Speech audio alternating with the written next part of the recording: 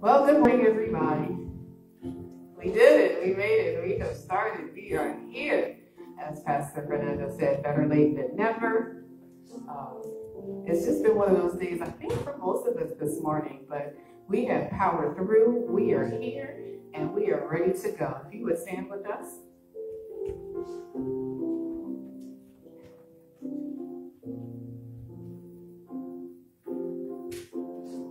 Dear Heavenly Father, we thank you so very much for your grace, your mercy that you give us new every morning. I know I say it every week, but the gratefulness of it is still there every week because you don't have to, but you choose to. And we thank you for it. We thank you for your love. And we just ask that you would be with us today. Bless each person. Bless the fathers, the ones who are biological fathers, the ones who are mentors, who are bonus fathers, all of those men who are playing a fatherly role in the lives of children. We ask that you would bless them. We ask that you would help them to feel appreciated, and those whose lives they are affecting, help them to show appreciation for those father figures, because there will still be those who don't get that experience. And we especially ask a blessing for those Christian, godly fathers who are showing the way, being examples, so that these young people that they are in charge of, that they are leading, that they are mentoring, would know you and be able to follow you as disciples. In Jesus' name, we ask you to be with this service. In Jesus' name, amen.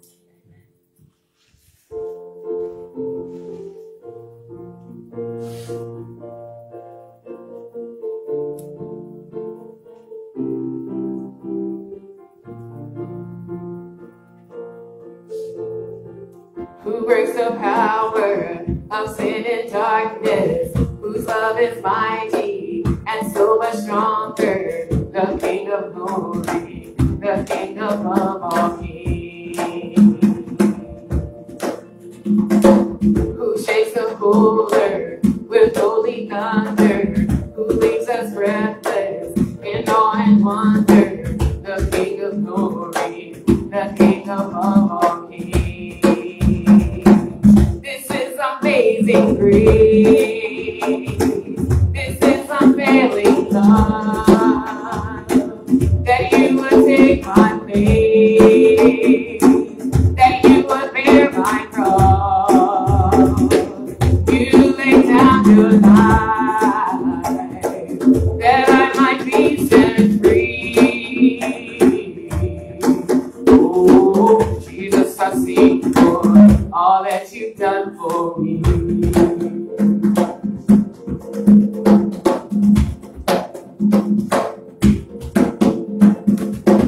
Brings the chaos back into order, who makes the orphan a son and daughter, the King of glory, the King of glory,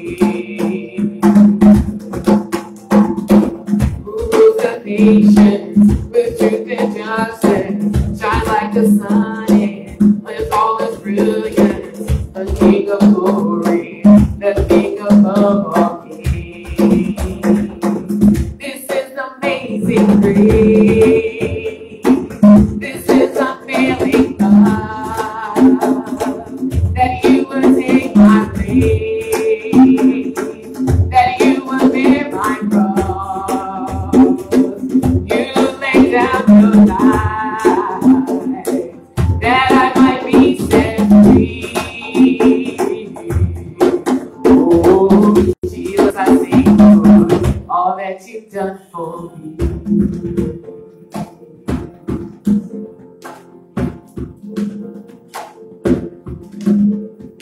Worthy is the Lamb who was slain,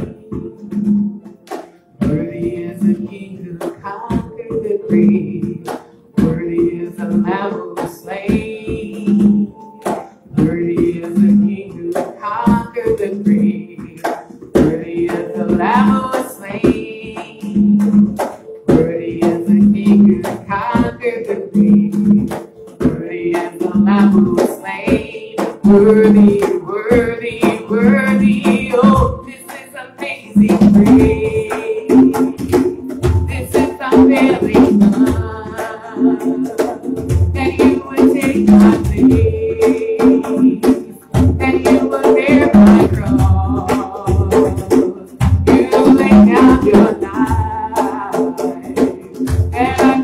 set free.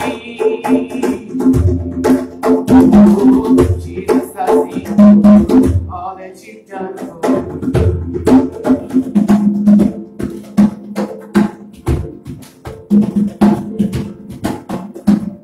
Worthy is the Lamb who was slain. Worthy is the King who conquered the grave. Worthy is the Lamb who was slain. Worthy is the King who conquered the grave. Worthy is the Lamb who was slain. Worthy is the King who conquered the grave. Worthy is the Lamb who was slain. Worthy, worthy, worthy. Oh, this is amazing grace.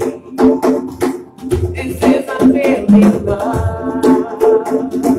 That you would take my place. That you would bear my cross. You lay down your life. That I might be set free. Oh, Jesus, I need all that you've done for me. This is amazing grace. This is unfailing love. That you would take my place. That you would bear my cross. You lay down your life. That I might be set free. Oh, Jesus, I see all that you've done for me.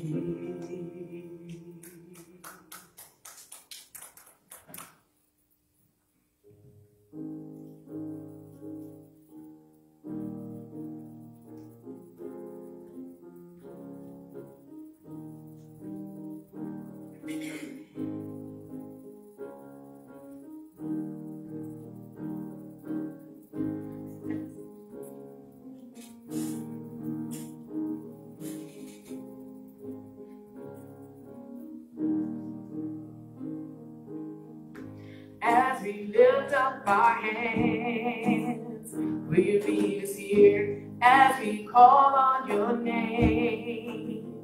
Will you meet us here? We have come to this place to worship you, God of mercy and grace. It is you we adore. It is you praises are for. Only you, the heavens declare. It is you, it is you. As we lift up our hands, will you lead us here as we call on your name? Will you meet us here? We have come to this place to worship you, God of mercy and grace. It is you we adore. It is you praises are for. Only you, heavens declare. It is you. It is you. Holy, holy is our God Almighty.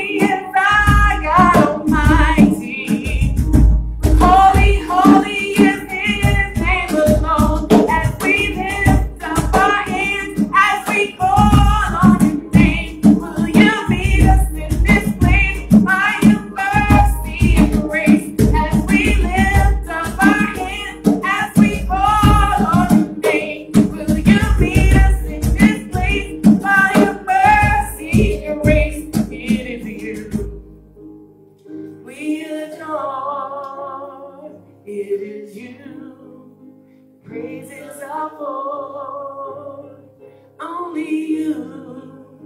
Heavens declare it is you. It is you. It is you. It is you. It is you. It is you. It is you. Thank you, Lord.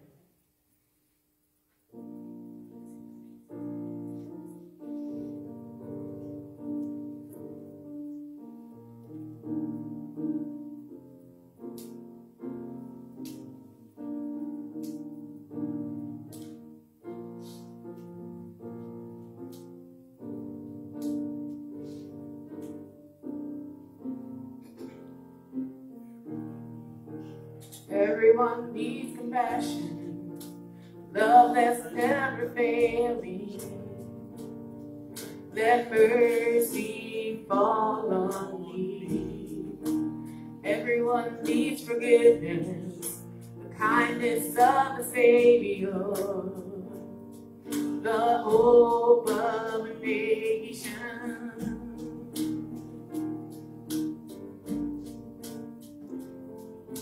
Savior, He can move the mountains. My God is mighty to save. He is mighty to save forever. The author of salvation. He rose and conquered the grave. Jesus conquered the grave.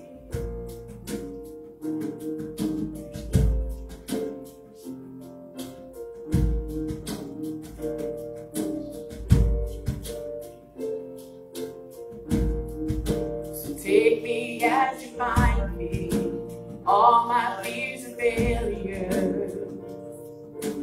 Fill my life again. I give my life to follow everything God believes in. Now I surrender.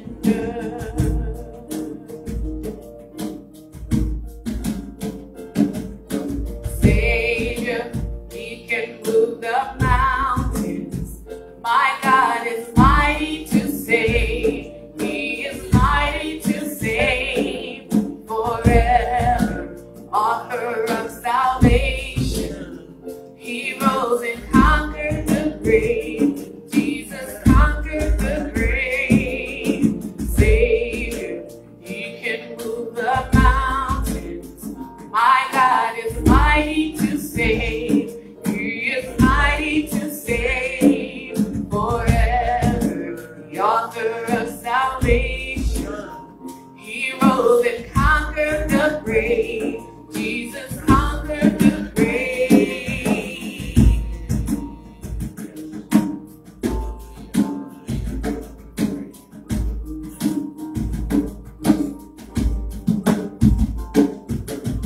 Shine bright and let the whole world see. We're singing for the glory of the risen King. Jesus, shine your light and let the whole world see. We're singing for the glory of the risen King. Shine your light and let the whole world see. We're singing for the glory of the risen King. Jesus, shine your light and let the whole world see. We're singing for the glory of the risen King. Shine your light and let the whole world see. We're singing for the glory of the risen King. Jesus, shine your light and let the whole world see. We're singing for the glory of the risen King. Savior, He can move the mountains. My God is mighty to save. He is mighty to save forever. The author of salvation. He rose and conquered grave. Savior, He can move the mountains. My God is mighty to save. He is mighty to save forever. The author of salvation. He rose and conquered the grave. Jesus conquered the grave. Savior, He can move the mountains. My God is mighty to save. He is mighty to save forever. The author of salvation. He rose and conquered the grave. Jesus conquered the grave.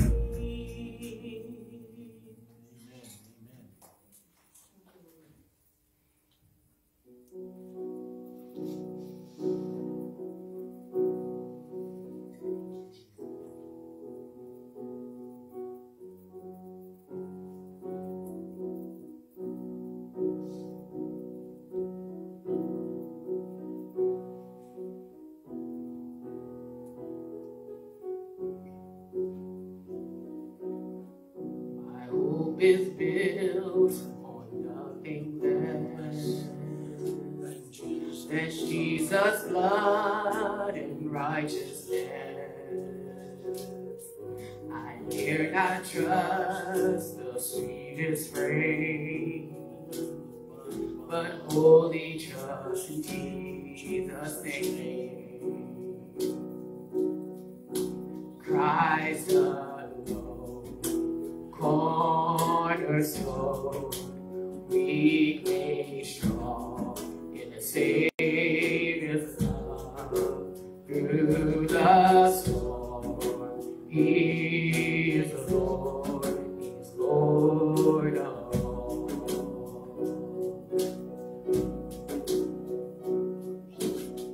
When darkness seems to hide His face, I rest on His unchanging grace. In every high and stormy gale, my anchor holds within the veil. My anchor holds within the veil. Is Christ alone, cornerstone, weak made strong in the Savior's love. Through the storm, He's the Lord, He's the Lord of all.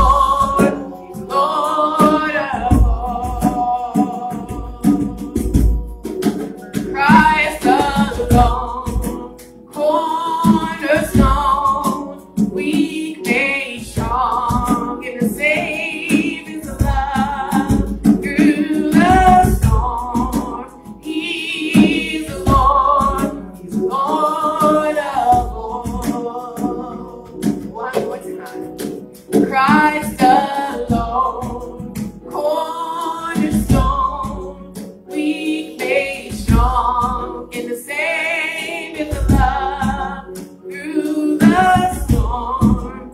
He is the Lord, He's the Lord of all. Hallelujah. Thank you, Father, for being the cornerstone. Thank you for being that one that we can depend on. Thank you for providing peace in the midst of the storm. Thank you for providing joy when there should be none. God, we thank you that we can rest in you if we would just make you Lord and Savior of our lives. Help us as we go through this journey. Be with us. Help us to chase after you daily.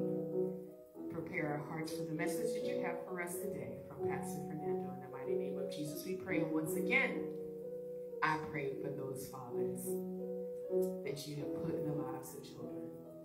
And God, I pray a special prayer for those who do not have father figures, that you would lay on the hearts of those who can, who are able. Hook them up with a child, to father them, to be an example of you, the Father. And those who cannot, God, we ask that you would just give them a special pouring out and draw them to you. And in spite of whatever their relationship with their father may be, that they can understand that you are the Father that will never leave them, that you are the Father that will never forsake them, that you are the Father that who loves them unconditionally. And they will give their lives to be disciples for you. In the mighty name of Jesus we pray. Amen.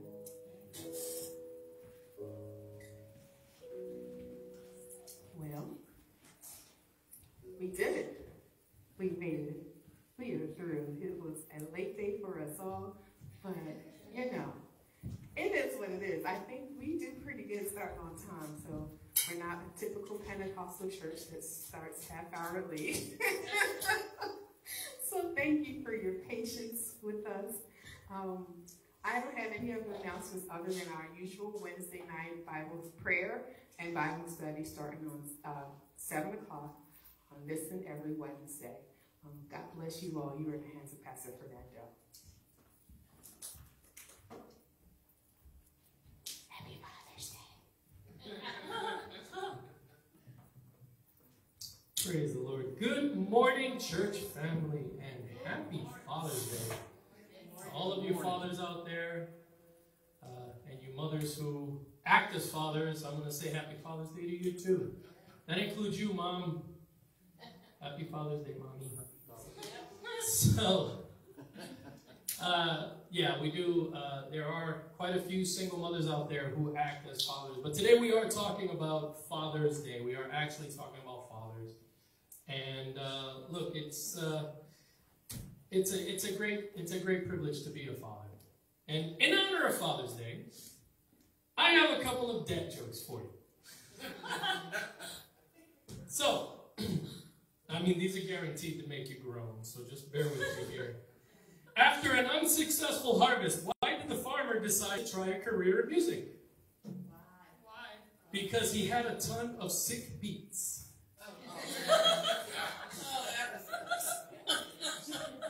I mean, these are so bad, they're actually funny. Okay, here's another one. I only seem to get sick on weekdays. I must have a weekend immune system. So, who were the greenest presidents in U.S. history? The Bushes. Okay, now this one's my absolute favorite, okay?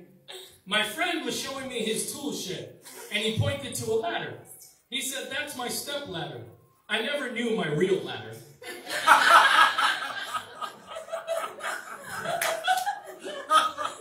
That one's just so terrible, you have to laugh at it. I'm serious.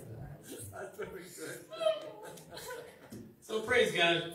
You know, I do wear a lot of hats in my life. You know, I have a lot of titles. I am pastor. I am a son. I am a husband. But I think, and believe it or not, I actually have the title in my family of fashion consultant. Now, look, it's not that funny, okay? Actually, it is kind of funny. Because I know nothing about fashion, quite frankly.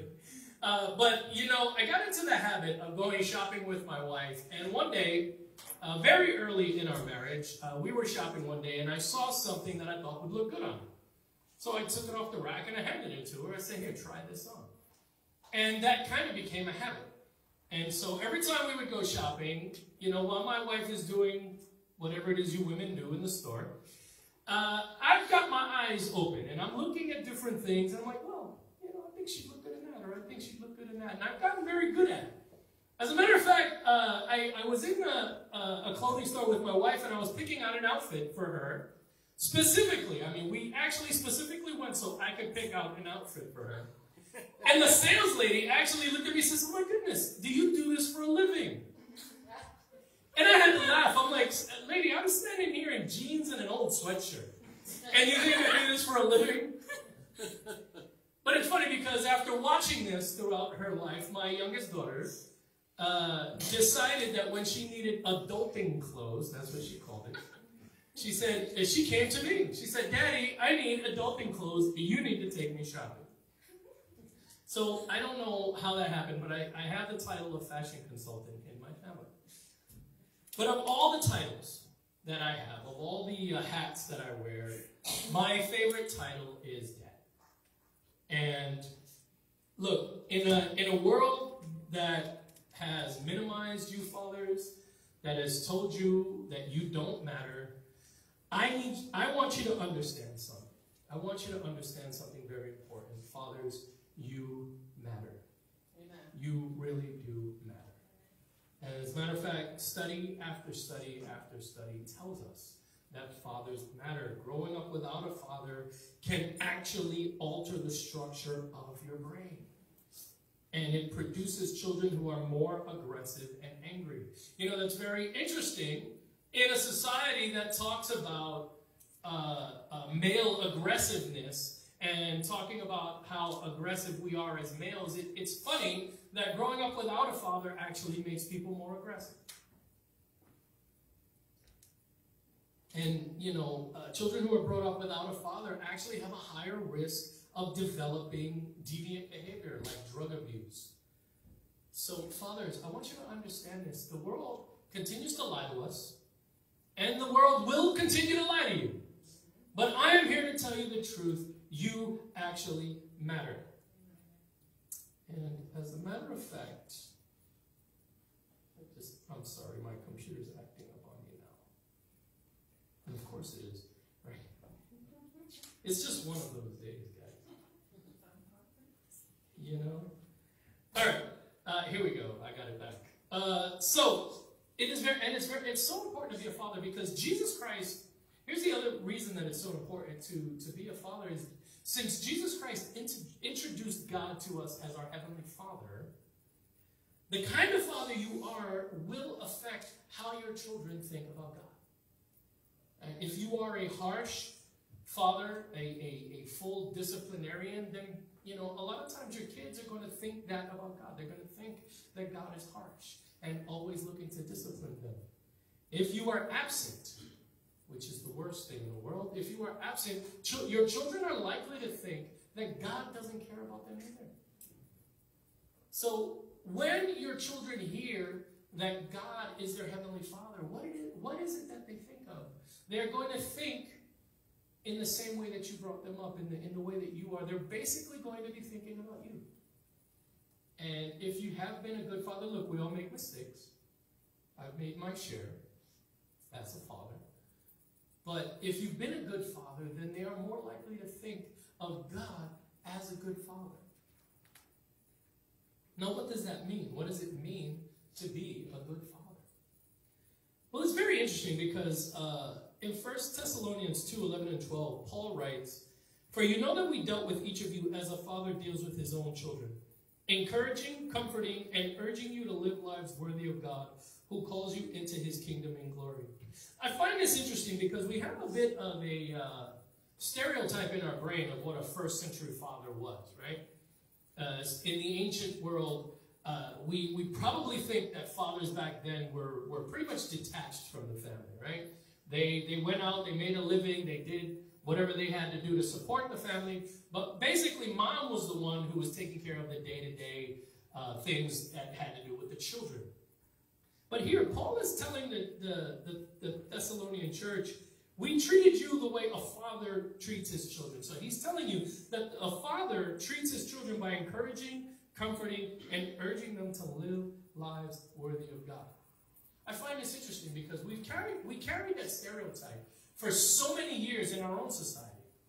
And among Christian nations sometimes, that stereotype still exists. The father is the breadwinner, the one who is the disciplinarian, but mom is the one who encourages and comforts and all of that. But just like we talked about on Mother's Day, right? We talked about the Proverbs 31 woman, and when you look at Proverbs 31, we see a mother who is on equal footing with her husband, an equal partner in the family. Well, in the same way, the fathers are too. You are just as much of an encourager and a comforter as your wives or the mother of your children. You know, a study published by the Journal of Family Psychology found that the less support a child receives, the more problems they will experience. They need encouragement. Matter of fact, one of my favorite characters in the New Testament is Barnabas. And Barnabas, you know what Barnabas was known for? He was known for being encouraging. That was it. That was what he was known for. His entire ministry was based on the fact that he was an encourager. And that's what his name, and actually his name was not Barnabas. They called him Barnabas because that means son of encouragement. That's how much being an encourager was a part of his personality. You know, it was Barnabas who brought Paul to the disciples. Paul, who persecuted the church. I mean, he was arresting people who called on the name of Jesus. He was arresting them and putting them in prison and binding them and taking them before the religious officials to be prosecuted. And when Paul came to Jesus, the disciples didn't want anything to do with him. They're like, no, he's just trying to get in here so he can arrest us. It was Barnabas who walked in and took Paul and brought him to the disciples and said, no, you don't understand. This is what happened. And he was an encourager for the Apostle Paul. And fathers, in that same way, you are an encourager for your family. You know, when your kids are going through a rough time, when things happen that they don't understand, you can step in and encourage them. When they're, now look, we think of encouragement, usually in terms of performance, right? Dads, let's be honest. We think of encouragement like when they bring home a C and we're encouraging them to do a little bit better, right? That's not the only kind of encouragement we can do. We have it within us to encourage our children in all situations. As a matter of fact, when they're overworked, when they're pushing themselves too hard, sometimes it's okay to encourage them to take it easy, to take a break, to relax. I know that's a foreign concept. And we tend to, like I've always said, we tend to let the culture influence us, right? And the culture is always about go, go, go, go, go, never stop, never rest. You never have time for anything because you've always got to be on the move. My question is, what are you running from? You're always on the move. It's like a hamster on a wheel, right? That's the way I look at society. I mean, I always hear this. It doesn't matter what program I'm watching. I usually watch like the Food Network or HGTV, and especially on the Food Network, they're always talking about making meals in a hurry. Because hey, we're always so busy. We're always so busy. Busy doing what? What are you so busy doing? We're so busy we don't have time for our kids. We pawn off our children on other people. We put them in front of the TV, or even worse, we give them phones that they can sit on for hours and hours and hours because we just don't have time for them. No, that's not what God gave us our children for. And let's always remember that children are a gift from God. Your children, first and foremost, belong to God. And he has put them on loan to you. And he wants you to represent him to them. And God is always an encourager. And yes, God does encourage you to rest every once in a while. You know, God created the universe in 6 days and he rested on the seventh, right? Did God need rest? No, of course not. He's not a human being. He didn't need to rest. But he did that so that he would provide us an example. He said, look, you're flesh and blood. You will need to rest. So fathers, it's okay to encourage your children to rest every once in a while. They don't always have to be pushing and striving all the time. Colossians 3:21 tells us, fathers, do not embitter your children or they will become discouraged. Pretty simple verse, right? I've always said the Bible is quite simple to understand. Let's not push our kids too far. Yes, we do need to encourage our children. Our children sometimes don't want to do what they're supposed to do, right? I was a child once, decades ago, back when we had pet dinosaurs. You know, I was a child once, and I didn't want to do my homework. And my mother, you know, my father wasn't around, unfortunately. My mother had to encourage me to do my homework because, you know, getting an education is important. And there are times where, you know, we give our kids chores. Why do we give our kids chores? Because we want them to learn responsibility. We want them to learn how to do things for themselves. Well, I mean, what child wants to do a chore? So, I mean, there are a lot of ways to encourage children. Sometimes we encourage them with reward. It's like, here are your list of chores. If you do them, you get this much in allowance. Sometimes we threaten them, say, do this or die. You know? That's dad, right? Mom is the one that tries to explain things to you. I always loved that as a kid. Because I'm sitting there thinking, wow, does she really think this is going to work?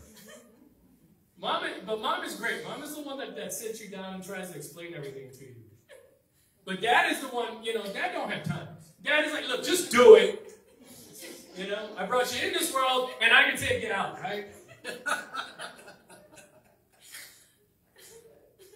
You know what? I can't encourage that kind of behavior, right? As a pastor, I cannot encourage that. But let's be honest, sometimes it works, right? But there are different ways to encourage our kids. Sometimes our kids just need you to put your arm around them and listen. And I think that's the toughest thing about, that's the toughest part of encouragement for guys especially. Guys, we are fixers, right? We like to fix things. Now, somebody comes to us with a problem. Okay, here's the problem. How do we fix it? Well, sometimes your children don't need you to fix it. They just want you to listen. And that was the hardest thing I had to learn as a father and as a husband, is to just listen. My hand's shaking. It's like I want to do something. But, just, no, I got to sit here and listen. Listening does matter. Listening can be encouraging. When people feel that they are being heard, it is encouraging. And that's especially true with our daughters. And maybe I shouldn't stereotype it like that. Guys need to be listened to as well. I can remember my biggest frustration as a young person was when I felt like my mother wasn't listening to what I was saying. So, you know what? When your children want to talk, we've got to understand that sometimes the most encouraging thing you can do is to drop what you're doing and actually give them your attention. And that's hard, I know. I still struggle with it, quite frankly. Because we all have this experience, right? You're in a conversation, and before the person's finished talking, you want to respond, and you start talking over them. Happens all the time. I mean, I've had conversations, and I've had to discipline myself on many occasions. Like, no, just shut up and let them finish. So I know it's not easy because our brains work very quickly. And you know what they're about to say, so it's like in your brain, they've already stopped talking, and you're ready to respond. So you've got to quiet the mind sometimes and just say, no, just let them go. So fathers, let's learn to be encouragers. I know it doesn't, our society doesn't give us that type. Society doesn't say that you're the encourager. Society wants mom to be the encourager because they keep telling you that you don't really matter. But you do matter. If you encourage your children, they are more likely to see God as an encourager. They are more likely to go to God and feel that He is listening when you stop and you listen. And look, we love our children. We want to do these things. I know we do. It's just very hard sometimes to break those old habits.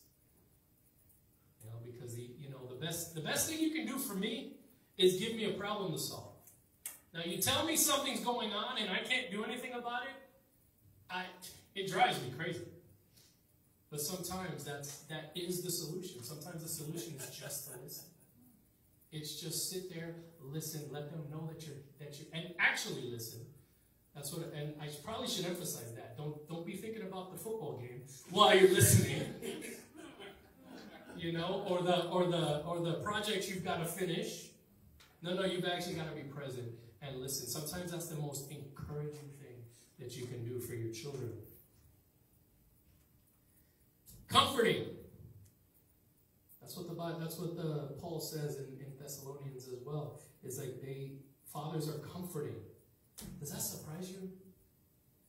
Sometimes it surprises me to think of that. Now look, as a father of daughters, I understand comforting my daughter because we have that stereotype in our mind that girls need comforting, but guys need a good swift kick in the pants, right? You know, your son gets hurt, it's like, come on, shake it off. You're fine. You know, it's like, Dad, I hurt myself. Where's the blood? Stop crying. Look, I grew up that way, man. I watched this many, many times. And look, my father wasn't present. He was in jail for the last 11 years of his life. But he did call. He did get one call every week. And whenever I would talk to him, that was his message. He's like, hey, suck it up, dude. Life is hard. Now, look, there is a place for that. But there's also a place to put your arm around your son and tell him, you know what, kid, it's okay to cry. I remember the first time I told my son that, I almost gave my wife a heart attack because it was the first time I'd ever said that. She nearly fell over. Sometimes it's okay to do that. I mean, in general, moms are the ones who do the comforting. You know, we're more concerned with preventing harm than comforting them after harm has come to them, right? Like, if somebody hurts my kid, I'm less concerned about comforting my child than finding the person that hurt them and hurting them back. I was not a Christian back then. That's your father. But it's okay, dads, it's okay to be comforting, to put your arm around them, to let them cry on your shoulder. Now look, let me tell you something. And dads, maybe you can understand what I'm saying here. There is nothing that will spur me to action faster than hearing a woman I love crying. I mean, my wife, my daughter, whoever, somebody calls me, I pick up the phone, and they're crying. All of a sudden, I'm on my feet like, who do I got to kill? What's going on? What is happening in the world right now? I was like, I cannot stand to hear any woman I love cry, and I will do anything to get it to stop. Seriously. Because something inside me just, starts to get worked up when I hear that. That protector mentality kicks in. And sometimes we've got to push that down and say, no, maybe right now what they need is a shoulder to cry. Maybe right now they need somebody to put an arm around them and to comfort them. It really does not come naturally. Especially to me. Now, for some guys it does. For some guys it does come naturally. I've seen fathers who were very comforting and very tender with their families, and I envy those guys. Because it doesn't come naturally to me. I grew up without a father, and I grew up having to be tough and unemotional in most circumstances. And so it was really hard for me to get out of that mentality and realize that I'm no longer in that situation. My children were not raised in that situation.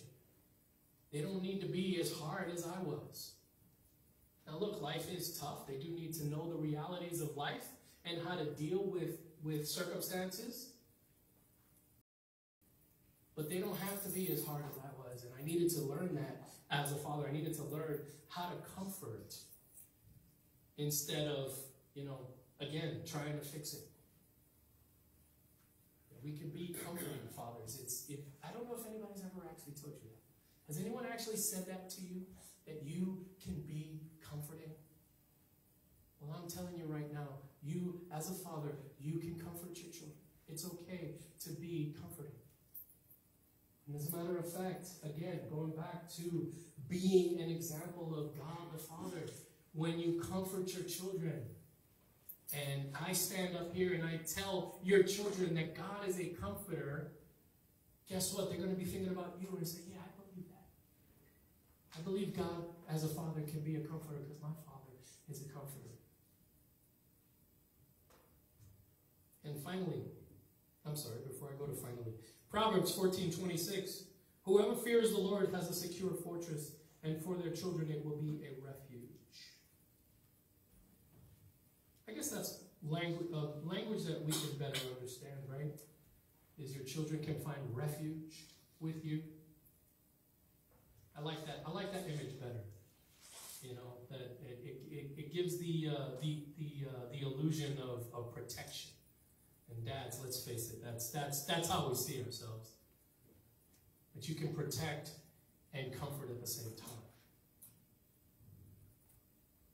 And finally, again, this is something that's a little more to my liking, urging them to live lives worthy of God.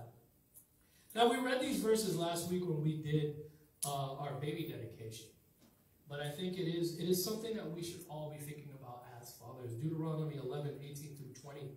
Fix these words of mine in your hearts and minds. Tie them as symbols on your hands and bind them on your foreheads. Teach them to your children, talking about them when you sit at home and when you walk along the road, when you lie down and when you get up. Write them on the doorframes of your houses and on your gates. Ephesians 6:4. Fathers, do not exasperate your children. Instead, bring them up in the training and instruction of the Lord. That is your responsibility, Dad.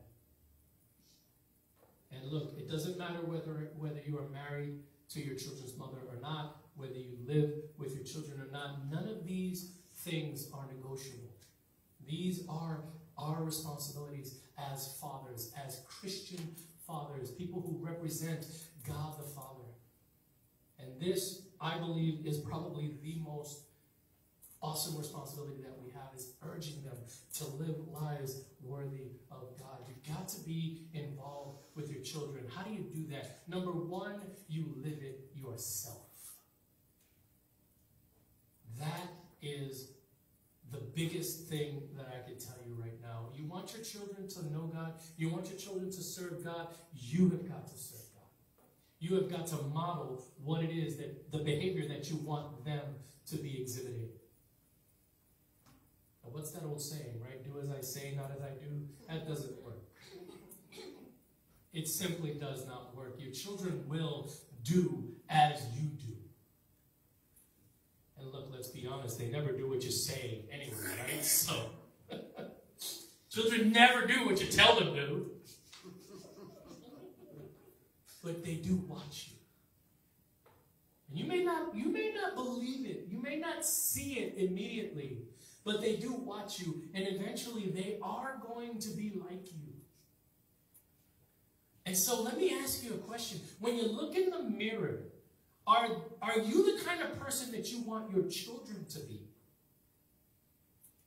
That was one of the things that I thought about 20 years ago when I took a really good, hard look at myself. I said, you know what? If my kids turned out like me, would I be proud? And I had to say no. If they were like me, I would not have been proud of them back then, 20 years ago. Today, I can look at myself and say, if they did turn out like me, I'd be proud. Because I've become a better person. I've become a better Christian. I've become a better pastor, I hope. Just not dreaded. But dads, you want to urge your children to live lives worthy of God. You want to see them get saved, then you have got to be saved. They cannot see you running around with, this woman and that woman. They cannot see you ignoring your responsibilities to them. They cannot see you living a life that is contrary to God's word. Do you want them to live according to the word of God? Then you have got to live according to the word of God. And they will respect that. They may not listen. They may not always do what you tell them to do, but they will always respect who they see that you are. If your words line up with your conduct, then your children will respect you. And let's be honest, fathers, what do we want more than respect in our families? I'm just making a confession as a man and as a father. Yes, we want love, but more than anything else, we want respect. We want to be respected in our families. You want to be respected in your family, father, live a life that is worthy of respect. Urge your children to live lives worthy of God by living a life worthy of God yourself. Now look, we make mistakes, right? Sometimes our children are the product of sin. Now the child is not sinful. The child is always a gift from God. But sometimes you go out and you make a mistake and it produces a child.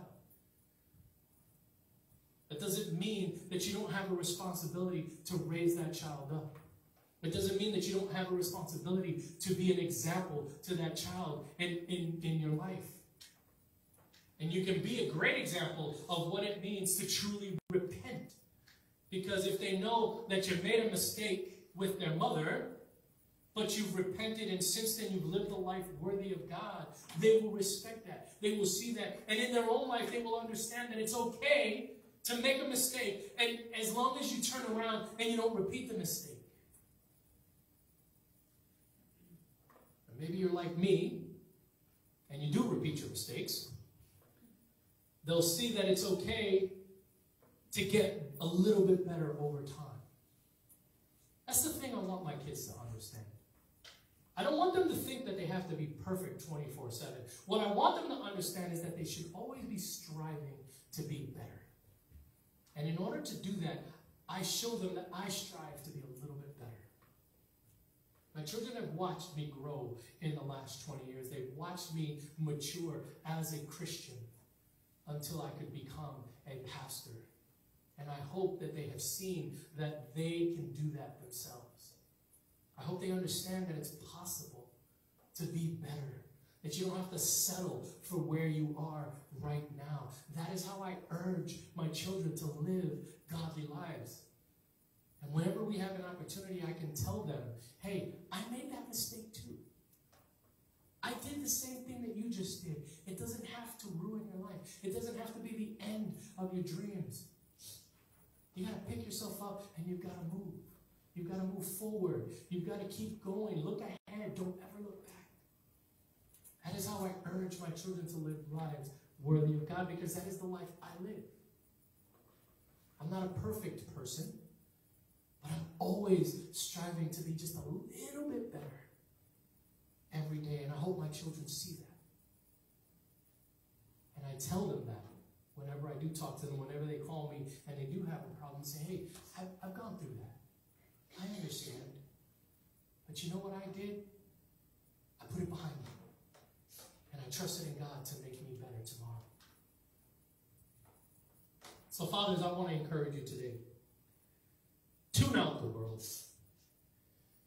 Tune out what the world is telling you, because the world is telling you that you don't matter, that children only need their mothers. No, they need you, fathers. Whether you are in their lives or whether you are living with them or not is irrelevant. You need to be in their lives, encouraging them, comforting them, and urging them to live lives worthy of God. Is there anything else in this world that is better than that? Whatever your profession, whatever you do for a living, will you get any greater satisfaction from that than seeing your children come to Jesus Christ?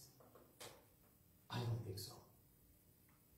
Knowing that my children are saved, knowing that they are serving the Lord is the greatest accomplishment that any father could ever hope to achieve. And that is my encouragement to you, is to change your focus. If you've been focused on your career, if you've been focused on anything else, today is the day to focus on your kids, to be a father. It is never too late. If there is one thing I have learned in the 52 years of life that I have been on this earth, is that it is never too late to do the right thing. So if you've been, I don't care if you've been failing for 20 years, you can turn around today and be a better father starting right now. Amen. Bow your heads, church. Heavenly Father, we just come to you in the name of Jesus. And we thank you, dear God. We thank you because we can call you Father. We can call you Abba or Daddy. And we can come to you. We can come to you and be comforted. We can come to you and be encouraged. We can come to you and you will urge us on to live lives worthy of you, dear God.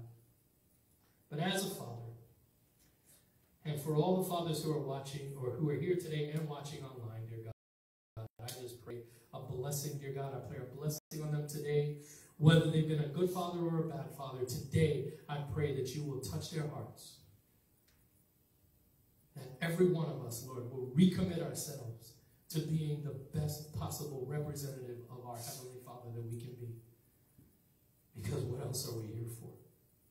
That is my prayer, Lord. Bless these people as they go. In Jesus' name, amen. God bless you, church.